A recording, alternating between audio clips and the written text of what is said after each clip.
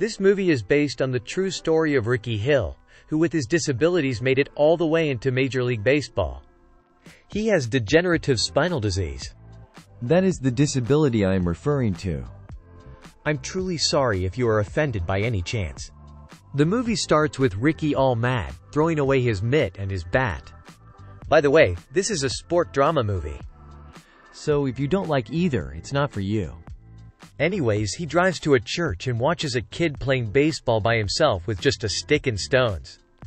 The kid is also Ricky from the past. From now onwards, it is the story of how the kid grew into the young man who throws away his bat and drives a rusty Mustang. Ricky, I've seen you out there swinging that stick, even when you're suffering pain.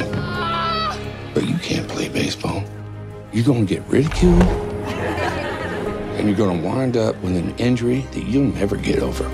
God's going to give you a higher calling.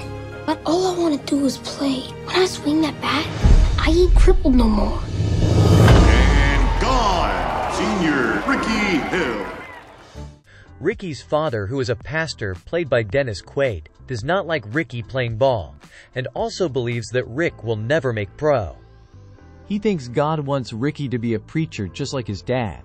Your bones are rapidly depleting. It'll be a miracle if you ever walk again. You seen this?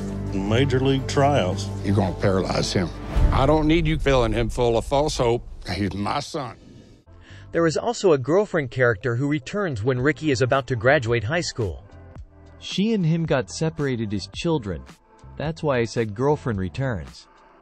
All the story arcs, the baseball career, his difficult relationship with his father and his girlfriend, all these arcs end satisfyingly in the end.